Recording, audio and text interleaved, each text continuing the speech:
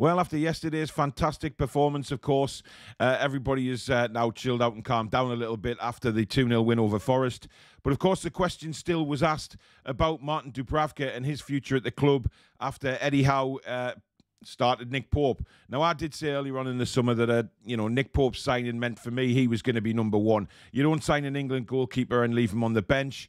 Martin Dubravka, we know, has been a fantastic servant to the club, but maybe it's time now that he was moved on. And certainly Eddie Howe has hinted at that this morning in an interview. He did state that, it was a very, very difficult decision. But Nick Pope, who started in goal yesterday against Nottingham Forest, he said it was very, very difficult. I feel I've got three quality goalkeepers to pick from in Carl, Nick and Martin.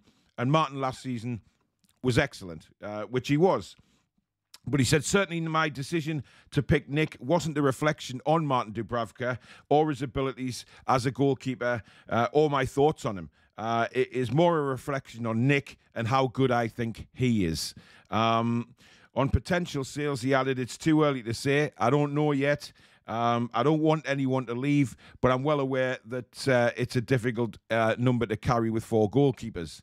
My wish would be to do that, but obviously I've got to think of the players as well. We hopefully make the right decision. So basically from that, it looks like Martin Dubravka's time at Newcastle United is probably limited now. He certainly won't want to sit on the bench. We know that. He's a quality goalkeeper, and at this stage in his career, he doesn't really want to be on the bench. He wants to be on that pitch playing football. And from what Eddie Howe has said about Nick Pope, he obviously thinks that Nick Pope is a quality goalkeeper, which we know he is. He's in the England squad. He's a very, very good keeper over the years at Burnley, and now he's at Newcastle United, where he is firmly number one, in my opinion. Now, if Dubravka stayed, that would probably mean that Dubravka would play in the Cups, but is he happy just playing in the Cup games and not playing any part in the Premier League? Probably not. Now, a move to another English club, for me, seems a bit doubtful. I think Martin Dubravka will probably go overseas if he is to move. There's plenty of time left in the transfer window, that's for certain. So, for me, it's all about picking the right club for Martin. And, of course, as Eddie Howe has said there in his interview, that, it's very important for the players themselves. It's not just about Eddie and his decision to keep everybody. He's got four goalkeepers there, which he knows that it's impossible to rotate four goalkeepers around.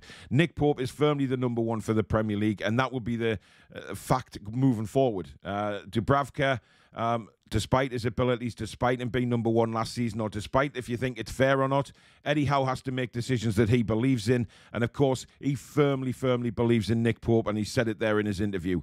Dubravka's played really well for us. He's been a fantastic servant. I'll always remember his first game against Manchester United. He was absolutely superb.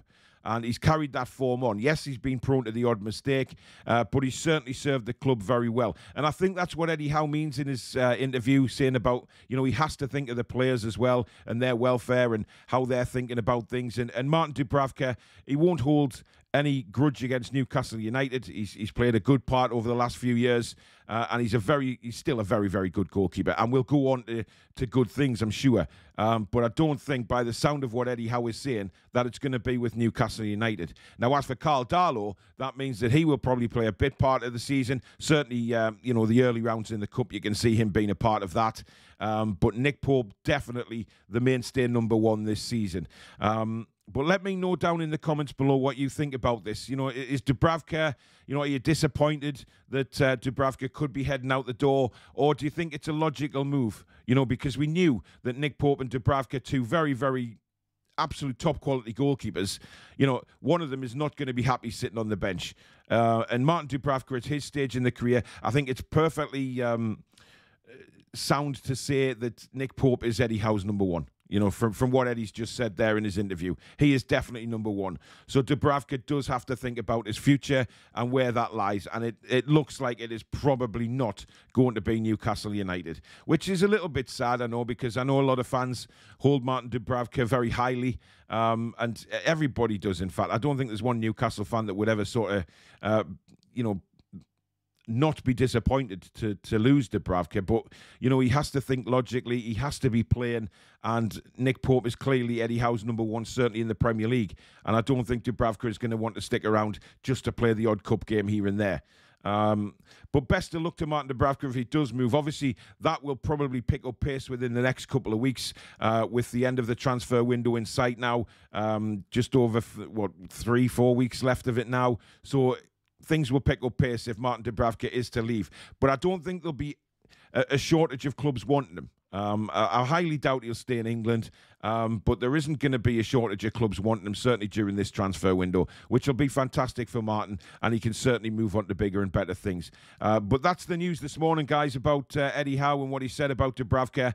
It looks like a decision is going to be made very imminently to move him on, and Nick Pope, clearly Eddie Howe's number one. But let me know in the comments what you think about that. Is he right? Is he wrong? Would you prefer Dubravka? Let me know. But if you have enjoyed the video, guys, as usual, do hit that like button. And also, if you're new to the channel, hit that subscribe button. So close to 13,000 subscribers now, which is incredible. And do hit the notification bell, which will let you go... Well, I'll get my words out in a minute, which will let you know when we go live or we record a video. But that's it for now. We'll be back tonight with the match review itself with me, Stato, Danielle, and Billy. But in the meantime, have a lovely day, guys. Take care.